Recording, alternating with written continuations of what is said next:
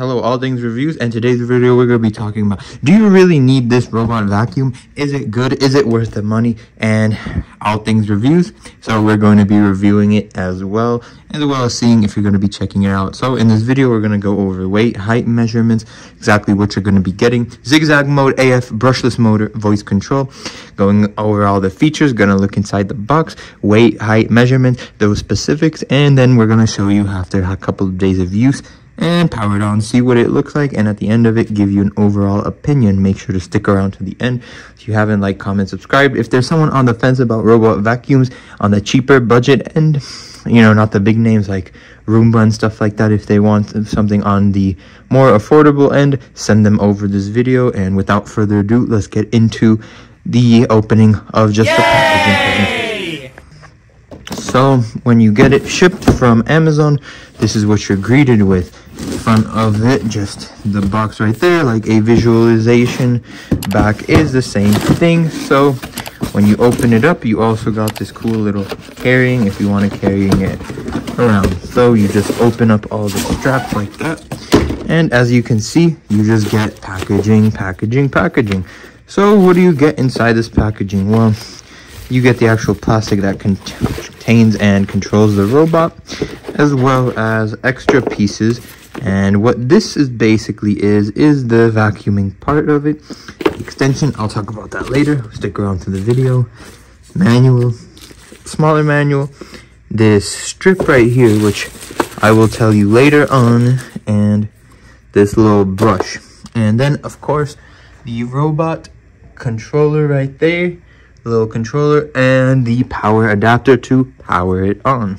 So let's go break it down piece by piece to make sure you'll see exactly what you're going to be getting. So this is the user manual of the Intelligent Robotic Vacuum Cleaner V40 from let's see, SYSPERL. So inside this manual you're going to be getting the table of contents, so you can check it out here. Safety precaution, list use, dust box, installation, remote control, main machine, daily maintenance, basic parameter, common, troubleshooting, and a warranty card. So this is just like run of the mill, but I'm going to guide you through how to set it up, so you necessarily won't even need this. And this is for the app.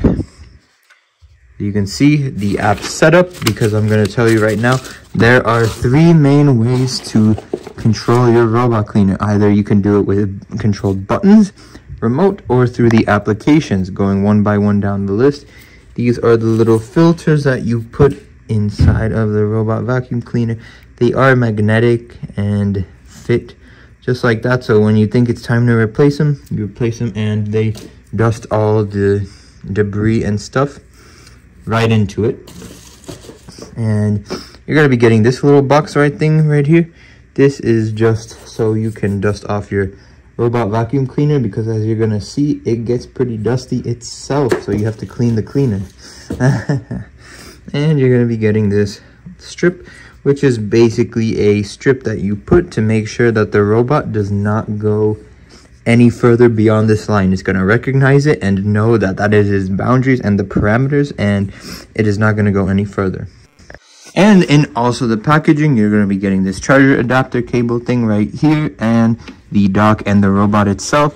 Let's just put it on. I want to make sure that you can weigh it. It is 5.4 pounds. You heard it talk. We'll talk about that later. And this doesn't weigh anything, so it weighs altogether about 8 pounds. And let me get the tape measure so you can check out the tape. And as you can see, it has been in some use because of dust, and I'm going to show you the duster presentation on it as well. Yay! So to get one of the key, this is the duster right here. As you can see, you just go around and you clean the dust off of the machine. You can see dirty. I'm going to put it right there, and hopefully you can see in the camera, it does make this much cleaner. So we'll talk about that furthermore in the video on pros and cons of it in this section. But as for right now, while I'm cleaning this, I'm gonna put up the tape measure and get the tape and show you the ins and outs, and as well show you this charger, which you can set stationary, has these little grips right here, and has these two keys right here that charge the machine, and it just slides in there, and you'll see how that works later on in the video. So to put it on here, this is 1 foot and 1 inches, so it's 13 inches this way. Okay, and its height, it is 3 inches tall. So we covered this. Oh, and we need to cover this way of it, and it is 13 inches around, and it's a circular, so it's circumference, but 3 inches. So I'm not good with circles, but I showed you basically. It's not really big. For comparison, weight scale on top of it, it's actually is about the same as your average at home weight scale. That's what it is, with 3 inches in height. And as you can see, it's had some use. So you have these contracting right here, and you do have these 2 spinners and this other wheel which rotates 360 degrees right here. Other wheel right here for the support, the opening, and this filter which you can adjust if needed, if you think it's too clean or too dirty, that you can replace, as well as openings here for batteries and components and manuals. As you can see, to remove on and off is a simple task. You just remove it. So to put it on and off, as you can see, it has this square button right there. You just have to line it up, and then once it's lined up, firmly press, and it's right there, ready to work and ready for some action. This is used as the wheels when it is, you know, not stationary, moving around, but when you put it on the charging dock, it will activate. So then you think, where do I charge it? These 2 metal pins right here is where it goes in for the charging. This is to pop open the top if need be. So it kind of just goes in, and how are you gonna know it's charging? Well, as you can see right now, the lights are blue, and as soon as you hit it, it's going to be telling you, as well as the lights change from blinking blue to a slower blue, and it means it is full when it's blue. If it was red or purple or pink or any color like that, that means the battery is low, and it can find it through this home feature. And the piece de resistance right here, as you can see, the remote that you can use that has different modes. This is a home mode that you can use the set to control it, or you can put it in auto, twin circle to go around in a loop, or go from one room to the other if you don't want to use it yourself. And this is the auto mode, as you can see, and once you click auto, it'll just do it itself. The other way you can do it as well is by, let me turn it off. Start recharging. So you can turn it off, and you have the recharging mode, which is the home, or you can do it manually. So as you can see, it's searching in the charging mode, and it's slowly finding its way while doing some cleaning as well.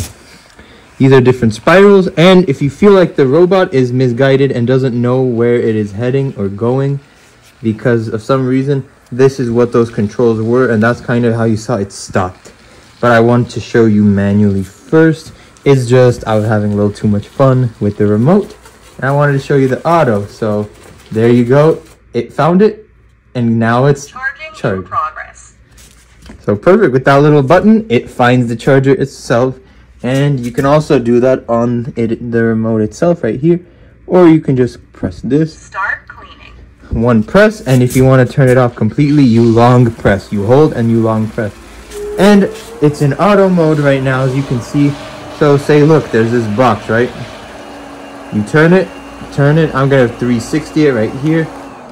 Go right. Maybe, oh, it needs to go a little forward. It's stuck. And oh, you know, it needs to go backward. it can only go a little bit backward, as you can see, and you can control it. So say, oh, I don't need it here, I need it in this place. Boom. And now if you let it and go and it doesn't do anything, it should start by itself. So now let's test out the different modes. So you have this suction, so it's going to be suctioning off. Boom. Start mixed point cleaning. It's mixed point cleaning, so it's just going to start cleaning around in a circle first, going, cleaning around in a circle. Start edge cleaning. Edge, so this cleans all your edges. It's going to find the edges and clean every single edge like that. As you can see, that's basically what the remote control is good for, and puts on these 3 modes right here. Now you do have the application version of it, but I never did the application, so we're just gonna let it do its thing, and I'm gonna get it back for you. So I put it on finding its home, and as you can see, with a couple of minutes and some effort, it's gonna find it. So it's gonna scan all the edges. I'm gonna do that. There you go. Make it so doesn't. You could help it out, but I'm just gonna speed up the process so it doesn't understand. There, I'm gonna help it out and tell it to go find its home. Start recharging. So you can see it's slowly gonna creep up to the charger, and I want to show you how that looks like one more time. So slowly starts creeping up on it right there. And as you can see, it's going to mount itself. We're gonna take it a little back, and perfect. You're gonna get that notification. So that was that feature. What does this wall feature do? Well, I'm gonna turn it on again and set up this strip to tell it you cannot go past this room right here, and I'll show you the demonstration in a bit. So as you can see, the edge does not work very well. I just put it back on home so it can find itself, but that is going to be the one downside, which I perfectly think transitions, as we've talked about basically all of the things on the robot that there's to talk about as far as use case, how it does the different modes. You saw all the different modes right here, and it's going to be finding its house. We're going to segment into the pros and cons. You can watch it beat itself against the wall. So after using it, what are my thoughts on the SYSPERL V40P side by side with the box? Really good. Some stuff doesn't work on it, surprisingly, which I'm gonna contact the application. It works to set up, but really, if you don't want to mess around with the doohickeys and all of that and not touch anything, all you need to do is press, and it's gonna start cleaning regardless by itself.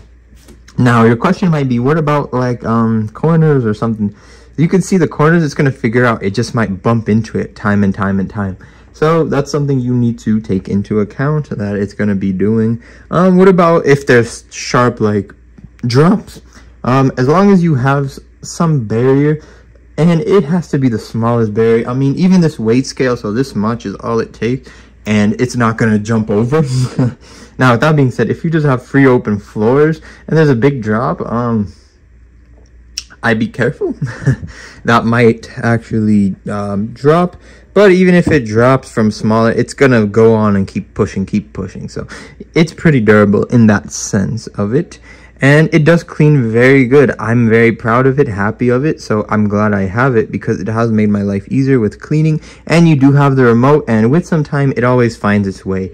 It might go bouncing around and stuff, so if you want to help it, by all means, just use the remote controller, help it out a little bit, and it's going to find it. And you'll know it's on the right spot when it just starts slowly creeping. When it's faster, it's for searching, but when it's slow, it knows where it's going, and it's taking its time. So who would it be good for? This would be good for anyone who's on a budget, who is strapped on cash and doesn't want to pay for the overly expensive Roombas, but you still want the features like the remote, the app, everything. You want all in the one package, and you need your house clean for affordable and fast, and you need a helper. This is a great helper for the price that it's in, which I paid at the time $92. So what would I give this? I'd give this a 6 out of 10. There's some stuff on it that just don't work. like, you know, the edge line thing that's supposed to be put on it doesn't work. Zigzag, sometimes it does redundant stuff, but you do have control over it in multiple different faucets. That is something it does have going for it. You know, you do have to clean the robot itself. You kind of have to all of them, but I guess you could put that at a negative if you're just looking for hands-free, completely 100%. No such thing exists though. But it is technically a negative, so the team behind it is very dedicated. They're very nice, friendly. They'll answer all your questions, and it's a good level entry robot just to get your room and stuff cleaned. Perfect. It works right on it, and it works on, as you can see, this is hardwood floor right here. The other one I have like vinyl, basically planks and stuff. It works on that too, so it works on a lot of different surfaces, cleans it, and you do get extra replacements, and it all comes in one easy to carry packaging, and the packaging looks very good. I'll say, like, I actually like the packaging. I like the robot. I like the presentation. I like the voice commands that it has. You can voice command it as well through the application. And once it figures it out, it actually doesn't avoid the other area. So you gotta, it learns on its own. You just have to give it some time and some test trials, and it's gonna learn and adapt every single day. So I would give this a 6 to 7 out of 10 for that reason being, as there are some errors in it that if you absolutely, it's gonna destroy it for you. Yep. But it is good budget for $90 on it, so it is budget friendly, and it's one of the cooler stuff out there.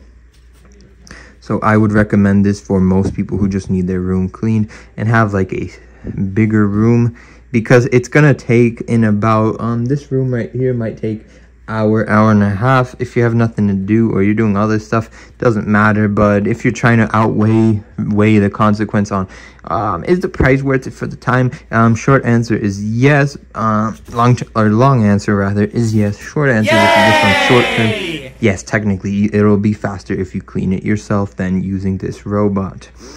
Hate to break it to you, but in long term, if you're going to count it as a value, it's definitely going to save you money in the sense of time. So I would definitely recommend it for most people.